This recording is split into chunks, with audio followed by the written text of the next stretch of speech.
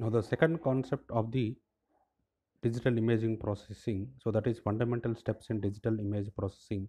In that, first one is the image acquisition system, and second one is the image enhancement, and third one is image restoration, and fourth one is morphological processing, and fifth one is a segmentation, and sixth one is a object recognition, and seventh one is representation and description, and eighth one is image compression, and ninth one is a color image processing.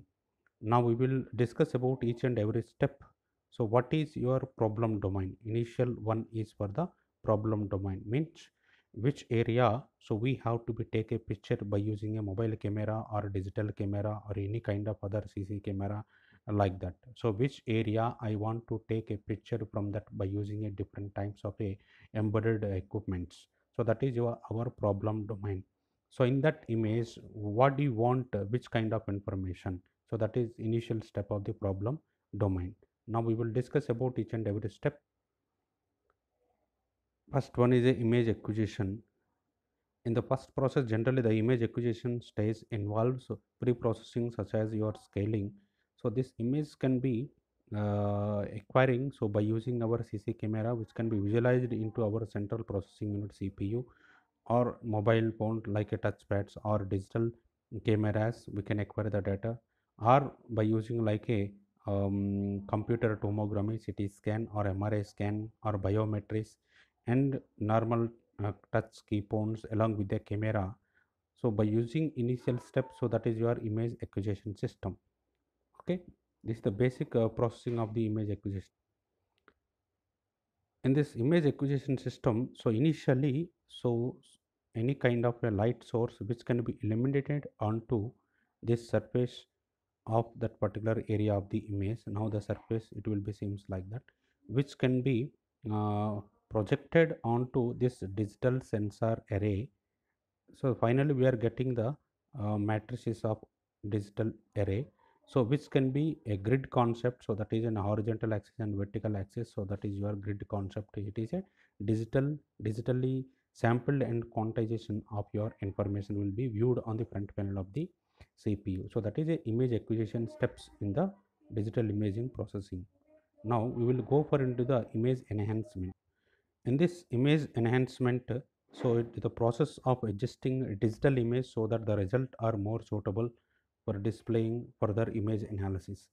Now image enhancement, what happens now, the example of this image Lena, we have to be consider input image A, so which can be enhanced into the first step. So we will get a less noise of the our input signal, and after that we have some pictorial noise is present, so that can be also so remove by using the enhancement processing. So that is your image C. Later, is there any noise or background information which are not is displayed on the front panel of the CP? Again, we have to be enhanced into the fourth step. So that is your D image.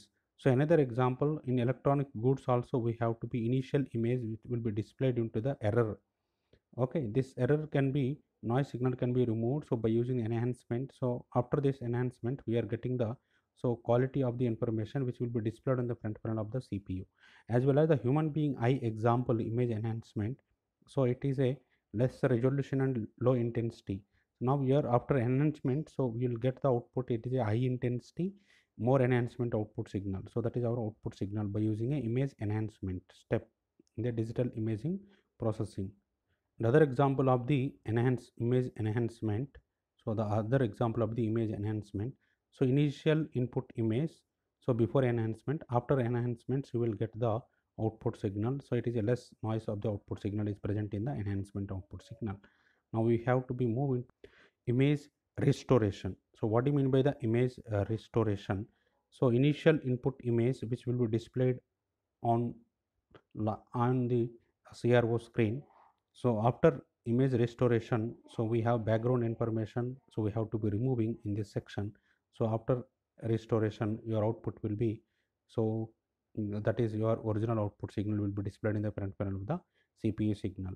So whether we have to be step go for into this image enhancement signal, the main concept of the image restoration, so which is deals with the improving the appearance of an image. So image restoration in the operation of the taking a corrupt or noisy image, So, and estimated the clean and original image, means like that it is our noise image. So background of the noise which are removing, so by using the image restoration technique, so we have the our original output signal in the front panel of the digital imaging processing system. While we will go for into the next one is morphological processing. So it deals with tools for extracting the image components that are useful in the representation and description of the shapes. Now morphology initial shape of this horse, so it will be seems like that. So after applying the morphological, so what is the boundary of this particular horse? So which will be displayed in the front panel of the digital computer only. Same as well as the human being face, initial shape of the human being face. So after morphological technique we are applying, so then we have only the boundary of the information of the human being, so face. So that major advantage by using the morphological process. So we have to be see the another example. This example, the morphological processing. So the biometric system, the fingerprint. So we have to be fingerprint on our biometry. So then input image, which can be uploaded into our digital computer. So first morphological technique. So then we have to be uploaded into second morphological technique. So it is not enough to get the high intensity of the information. Is there any corrupt and noise is present? So then also we have to be removing such kind of information. Later we are finally we are getting the, so more number of the morphological process, we are getting the exact original output signal which will be displayed on the digital computer system. So by using the morphological process technique. Next one is image segmentation. So segmentation means a partition an image into its constituent parts or object. So now it is our input image.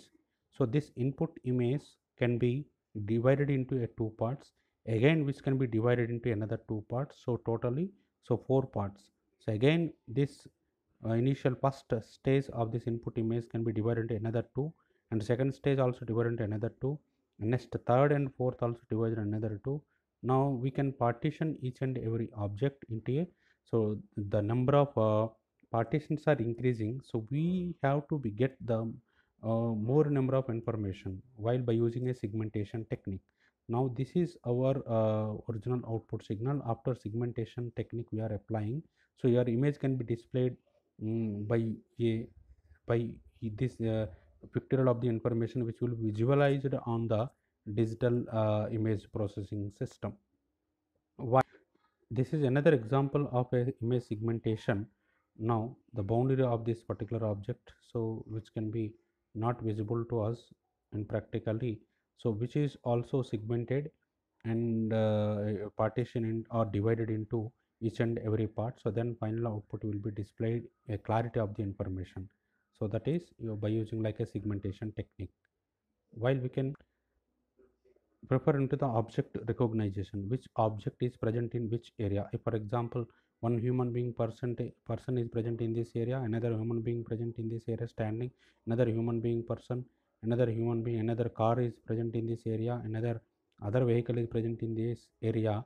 So how many number of means how many number of persons are standing in this particular location, so f of x comma y, so which can be recognized by using a digital computer. So that is object recognition. But which kind of object is it will be not tells to us, but only the number of objects can be displayed onto the object recognition. So in this another example, now that is another example of the object recognition. So that is vehicle to an object based on its descriptor. So now it is one of the object which can be recognizing by using digital computer. Another traffic light, so which are displayed in the another object recognition. Another building, here I am going to mark another object recognition. But still here second object recognition, how many number of persons are standing. So one person and second person and third and fourth and five persons are standing. So only objects are recognizing by using the object recognition only. So as well as we can furtherly move into the another. Next one is the representation and description. So the representation makes the decision whether the data should be represented as a boundary or a complete region. Now for example representation, now this particular information, now this is our boundary of our input image. Okay, this is boundary of the input image. All the dots are not similar, but it will be some variations. This region I have to be, this boundary can be complete of this particular value. So if for example 4.5, so then we have to be mark at 5. So another example 6.9, we have the value, then mark it as 7, like that. So now this is one boundary of the information, second boundary, and third boundary, and fourth boundary, and fifth boundary of the information. And description means it is a future extraction. Okay, as compared to this region of this boundary, now description means a future extraction.